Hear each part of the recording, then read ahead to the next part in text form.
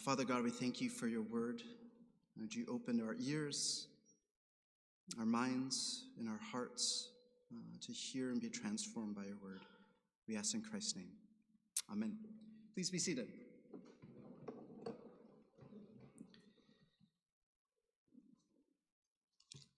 Well, in life, we all do face hard decisions, much harder than choosing raspberry or mango ice cream. As difficult as that may be, we do face difficult decisions. And it's actually gotten worse, I feel, actually in society. I was born at an age where as a teenager, we used to go to the local Blockbuster to rent a video, video VHS. And I don't know if you guys remember this, you would go there, not sure what you'd want to rent, and half an hour would easily go by, especially if you go with your two sisters. What movie are we going to watch? And there's so many choices all along the walls that you end up sometimes getting so frustrated and wondering, there's all these options, we don't know what to choose. Fast forward today, well, that happens with Netflix, right? You're scrolling through, you're like, I want to watch something, but not this or this. And we have so many options or opinions. And we're the age of consumerism. So if you want to buy anything now, guess what? You can read countless reviews, you can scroll and compare different websites, and one reviewer will say, well, option A is better in this way, and another reviewer will say option B is in a different way. And you can sort of be stuck there, but at some point you make a decision. Where has this come true for me lately? Well, as a young father, strollers, the world of strollers. My mom laughed at me because back then she just had one stroller and that's all she made do with. Nowadays, things have changed. So you can read about all sorts of different types of strollers, different brands and compatibility. And guess what? When you're hard-pressed between a decision, what's interesting is your decision will reveal the sort of values you have. So let's pretend we're all choosing a stroller together today. There might be some of you in the room who think, I'm a value person. I love being able to say I got a good deal on something, and maybe that's what I really think is most important. So I'm going to choose a stroller based on value. Some people in this room might be like, hey, I'm pushing this thing around all day. I want a stroller that looks pretty nice. And nowadays, strollers look pretty nice. So you might think, maybe style is something I really value. The aesthetic beauty of the item I choose. Some of you might be like, if you're like me, I carry way too many things. So I need a thing that can carry everything. I want my mug, my groceries, my diaper bag, and all these things. And you might really value storage. And some of you might be, I got to bring this thing in and out of the trunk. My car isn't very big. Then size and weight become a major factor. And so I think often if you're pushed to make a decision, the values that you prioritize highly influence the decision you end up making. So for some of us in the room, one of these four things would probably win out above the others. You can't have them all, and so in a decision, you're forced to choose. Our passage today in Philippians, Paul is also hard-pressed between options, not about strollers, but thinking about something quite serious. And his decision reveals his worldview and his values that we're going to spend some time looking at. And so I've entitled this sermon today, Paul's Guiding Life Values. And we will be looking at our passage in Philippians, so I'll help you to have it open. I'll highlight some of the verses as well on the screen. Well, if we think about, and we recently did a book of Paul's before Colossians, so you'll recognize some of these slides. Some of you have been coming to our church for a while.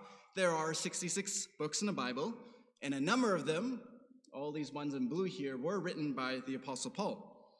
And if you look at these books that he written, there's a smaller subset of them as well.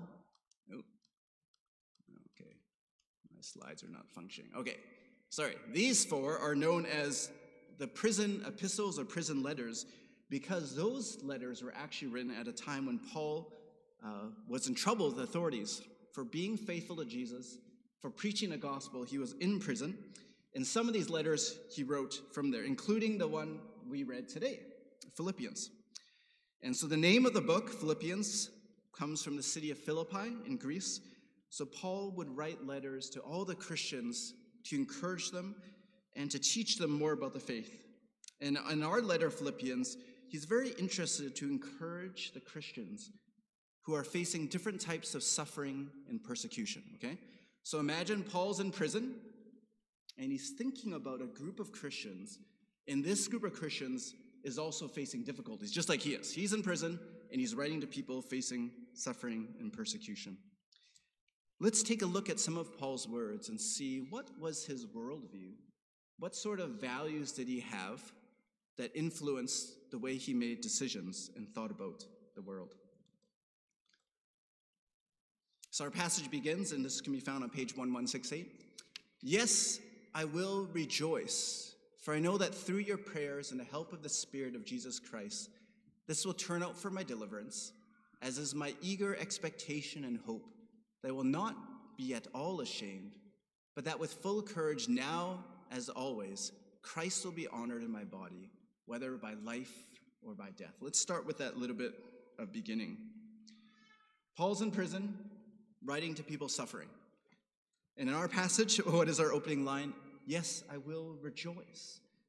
Paul, in the midst of being in prison and writing to people suffering, has a certain joy about himself. And look at some of these words he uses. There's an eager expectation and hope. And so as Paul thinks about his life, these are some very positive things that you might find quite counterintuitive. If you're in jail, writing to other people you know who are going through difficult times, would you immediately perhaps think of rejoicing together? Would you think of expectation and hope? I think actually quite the opposite, actually. And so I think the first thing I was struck by spending time with this passage is Paul has a very interesting worldview then. That seems counterintuitive. It's not what I would immediately jump to if I was in prison and hearing about people I care about going through suffering. And so I thought about that today. This morning as we gather, guess what? There are Christians who gathered in Ukraine for worship this morning too. What is their mood? What is their worldview? We've heard about climate disasters near Libya, near Morocco. Well, Christians gathered there to worship. Some hours ago, they're several time zones ahead of us. What is their worldview? How do they understand their lives? And for us together worshiping here in Vancouver, Canada, what is our worldview? How do we understand our lives? How do we see the world around us? Well, we're going to see more as Paul starts to weigh a couple differences. So the first thing I did want to point out was Paul's worldview, and I read you those opening verses of rejoice, eager expectation, and hope. And he says he will do this. He will have this worldview. How? Through the prayers of his brothers and sisters and through the help of the Spirit of Jesus Christ. Well, Paul is going to face a couple decisions that he's going to look at. And as we move on to this kind of second half of this first slide, these are the verses we see, and I'll repeat them here. Paul's weighing of two possibilities. If I am to live in the flesh, that means fruitful labor for me. Yet which I shall choose, I cannot tell.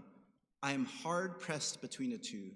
My desire is to depart and be with Christ, for that is far better. Paul's considering some of the paths his life could have. And more than ice cream flavors, Paul is actually thinking about life and death as two different possibilities in his life path before him. Talk about a pretty serious crossroads to be at. And in his situation, what he's going to write to the people of Philippi and what we get to hear now, Paul kind of does this.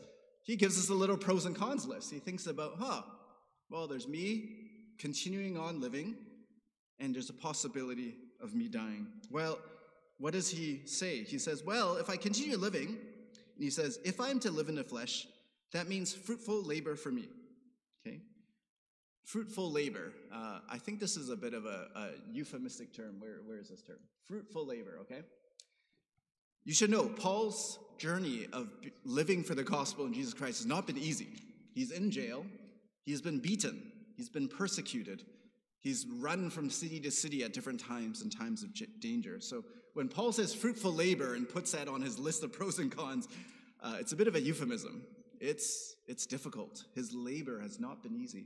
But he does add the word fruitful, that somehow the sufferings that Paul has gone through, he still does connect with somehow God has led that to be a very fruitful thing.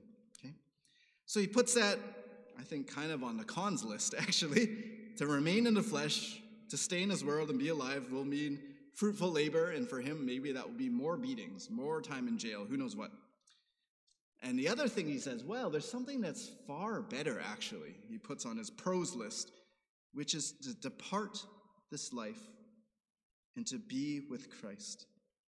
And as you read this, you might be, what's going on here? Is Paul contemplating suicide? Is he contemplating his death or something like that?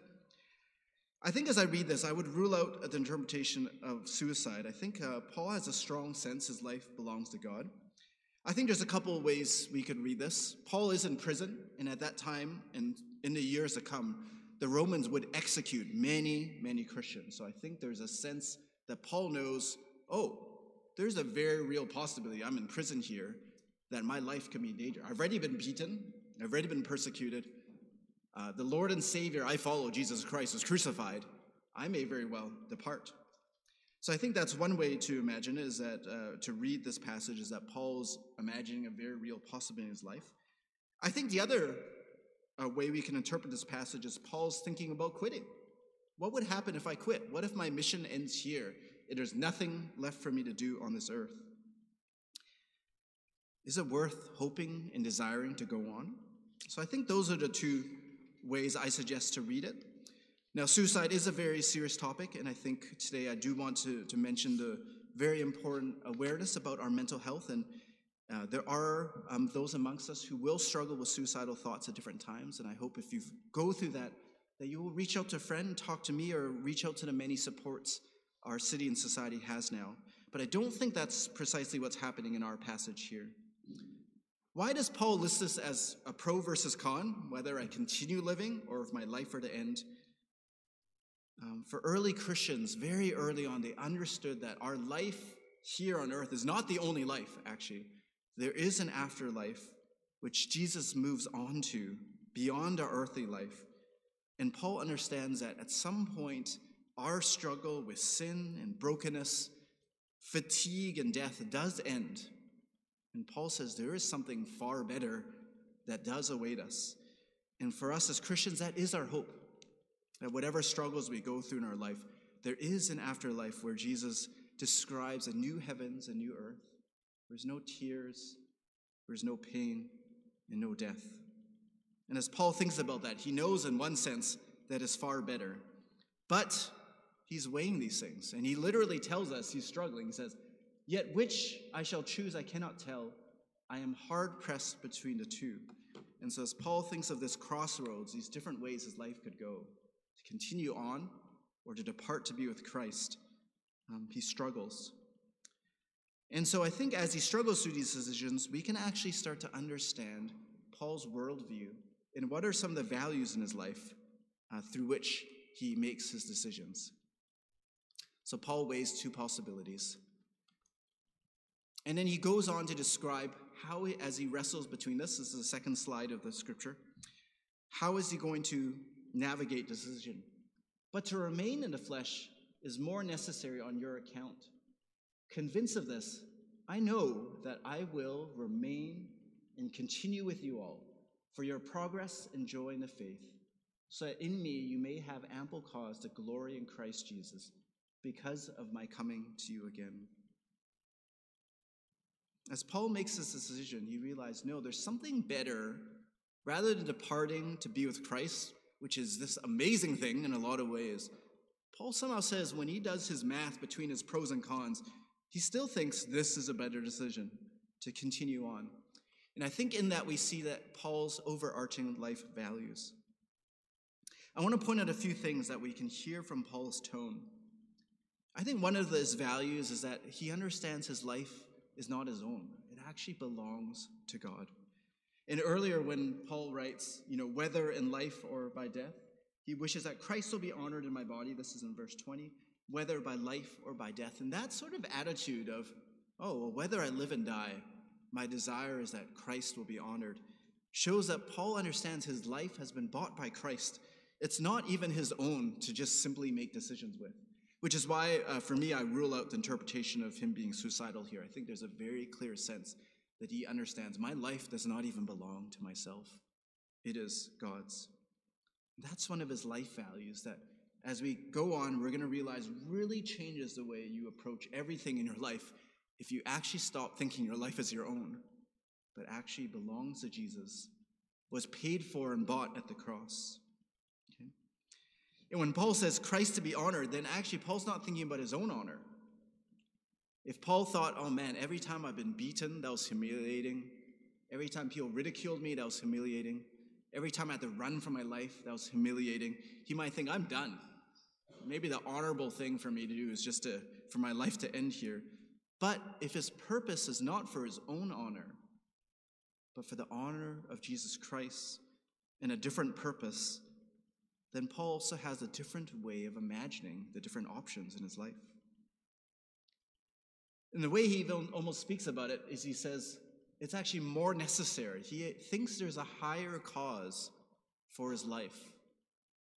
Out of all the different options before him, he believes there's a higher cause in the gospel that he may bless, encourage, and help share the gospel with the people in Greece and the city of Philippi, that he still has a part in his mission and God's plan. You know, next month we're going to be doing a sermon series to talk about evangelism. What does it mean to actually share the gospel with each other? And I think everything going on in our passage hints at what sort of worldview does Paul have that he really desires this? That there are higher values, the ones that we might obviously live by. My own honor, my own choices, what's best for me, me. Paul has some overarching life values that transcend, I think, what our normal human nature would think. And as Paul shows us his worldview, he actually then turns back to his readers and gives all of them a challenge as well. Let's look at what he says here. And this is the last verse of our passage. Only let your manner, so he's been talking about himself. I'm hard-pressed. I'm weighing this, I'm weighing that. Now he turns to us. Only let your manner of life be worthy of the gospel of Christ. So whether I come and see you or am absent, I may hear of you that you are standing firm in one spirit, with one mind, striving side by side for the faith of the gospel. Paul says, actually, this way of I'm living, the way I'm making decisions, my prayer is that you guys will think and make decisions the same way. That you will have overarching life values that are greater than our own honor, our own choices. But the gospel of Jesus Christ is life-changing in Paul. And this is why I think sometimes Christians, we put things backwards. We think, I guess I'm always supposed to make the good and right decision. And that's kind of true, I guess. You know, I simplified it for the children, that we do want to think about what God thinks. But actually, when we allow our values and our worldview to be shaped by God, we will make the decisions of God as well. If our heart is shaped by the gospel, what will flow out of that is decisions that are not based on what the world would value, but based on what God would value and the gospel. And I pray that for us as we think about evangelism, and it's really hard, particularly in Canadian culture, to think about how do we share the gospel with others. I hope that we will will we allow our hearts, just like Paul, to be shaped and transformed by the gospel. And we start to see a hint of that in this one mysterious verse in the middle here. A hint at Paul's heart. For to me to live is Christ, and to die is gain. For Paul, either option, continuing on, he understands his life is found in Jesus anyways. And actually, if he were to die, which for us we might consider the worst possible loss that our world can face, someone passes away, we think it's ultimate tragedy. Paul says, no, there's even a gain there. So whether I live or whether I die, God's purposes can be fulfilled. There's something good in both. And it is almost a sort of a holy apathy that Paul has about his life. And if we could imagine him thinking about that with life and death, then how much more would our lives be transformed if we face big decisions? Oh, maybe I'll get this job or maybe I won't. And that might cause me a lot of stress, but maybe, as Paul reminds us, whether I get the job or whether I not, may Christ be honored. And we face so many different decisions. This gives us a hint at what Paul's heart is. And when I thought about Paul, how do you think like this? How does he imagine whether in life or death, that's really, really hard. I think Paul gives us a hint in the further chapter that he doesn't do this on his own. His example is Jesus himself. And so Philippians 2, it reads this, and I've shortened it down. So if there's any encouragement in Christ, any participation in the Spirit, do nothing from selfish ambition, but in humility count others more significant than yourselves. Let each of you look not only to his own interests, but also to the interest of others. Have this mind amongst yourselves, which is yours in Christ Jesus. He's telling us, think like Jesus. Let's imagine Jesus' values and worldviews. And what did Jesus do? He emptied himself by taking the form of a servant. He humbled himself, even death on a cross.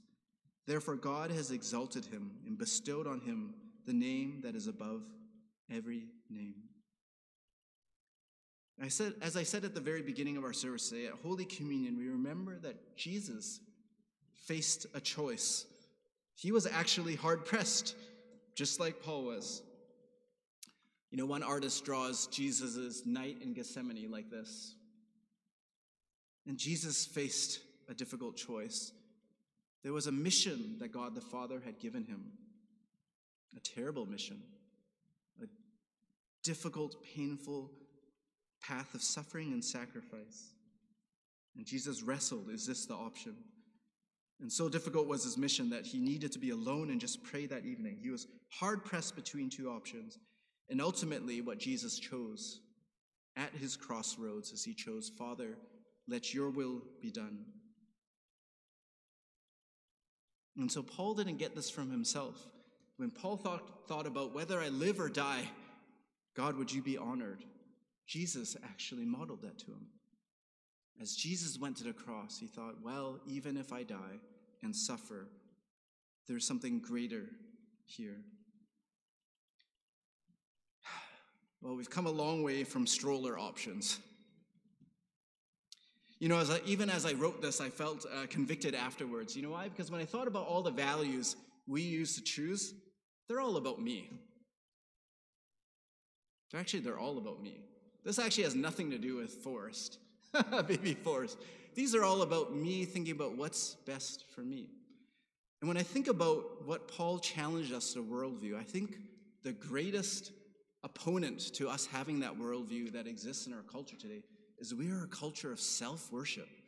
We are obsessed with the self. And so whenever we make a decision, it's so easy to think, what's best for me? And when I read reviews or weigh my different options, so often at the end of the day, I'm thinking, what will please myself the most? I think Paul's worldview, and I think what Jesus chose to do in his sacrifice, isn't just something we can think, oh, if I think hard enough, I can do this. When Paul challenges us to live a life worthy of the gospel, I think we need to remember one of the greatest values of the gospel is love. When Jesus is hard-pressed in a garden, I think his overarching value is love. I will go to the cross for my lost sheep. I will do that. And when Paul sits in prison, I don't think he just thinks, oh, I think a good thing a Christian would do is continue on and build up other people. He chooses because he loves. He so understands the love of God given to him that he will continue on so he has the opportunity to love others as well. Yes, Forrest agrees. What is the overarching values in the kingdom of God? What is the overarching value of the gospel? What is the overarching value in Holy Communion? Is the love of Christ as expressed to you and I. So when Paul challenges us to have the same mind of Christ, I hope we do not fall into what I often fall into, just self-worship, but that we would be moved by the love of God. And that love would transcend all the different values that we may have, that we would live for Christ, to love the Lord our God with all our heart, soul, mind, and strength. We may love our neighbor as ourselves and ask God, what are your purposes? How might I love the world that you came and died for? Amen.